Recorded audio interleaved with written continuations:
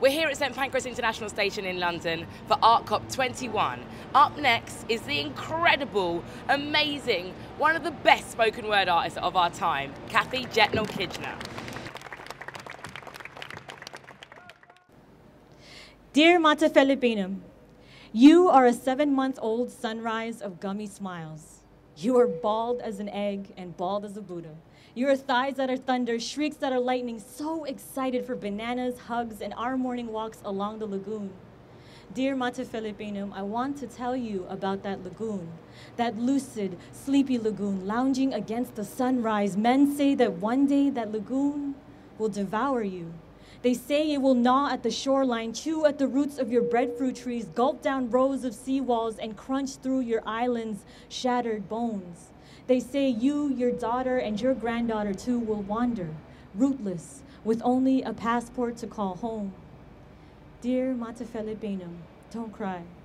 Mommy promises you, no one will come and devour you. No greedy whale of a company sharking through political seas. No backwater bullying of businesses with broken morals. No blindfolded bureaucracies gonna push this mother ocean over the edge. No one's drowning, baby. No one's moving. No one's losing their homeland. No one's gonna become a climate change refugee.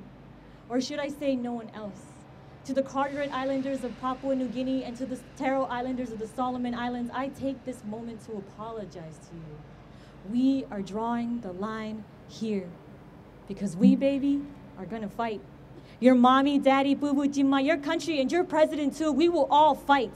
And even though there are those hidden behind platinum titles who like to pretend that we don't exist, who like to pretend that the Marshall Islands, Tuvalu, Kiribati, Maldives, Typhoon Haiyan in the Philippines, the thousands of floods, and Algeria and Colombia and Pakistan, and all the earthquakes and hurricanes and tidal waves didn't exist?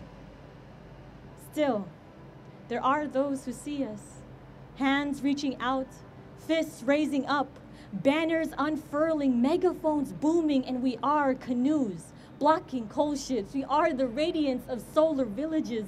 We are the fresh, clean soil of a farmer's past. We are petitions blooming from teenage fingertips. We are families biking, recycling, reusing, engineers, dreaming, designing, building, artists, painting, dancing, writing. We are spreading the word. And there are thousands out on the street, marching hand in hand, chanting for change now. And they're marching for you, baby. They're marching for us because we deserve to do more than just survive. We deserve to thrive. Dear Matafele Peinem, you are eyes heavy with drowsy weight. So just close those eyes and sleep in peace because we won't let you down. You'll see. Thank you.